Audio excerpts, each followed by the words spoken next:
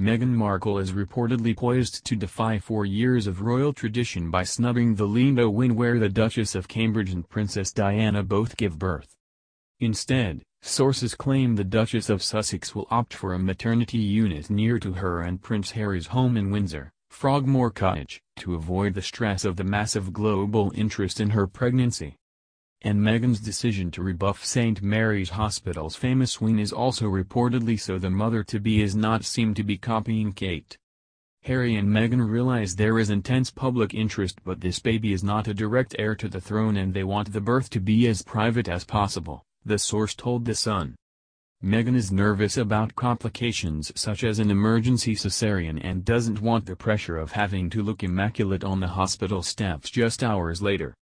Both Princess Diana and the Duchess of Cambridge posed on the steps of Paddington's Lindo Wing after delivering their respective royals.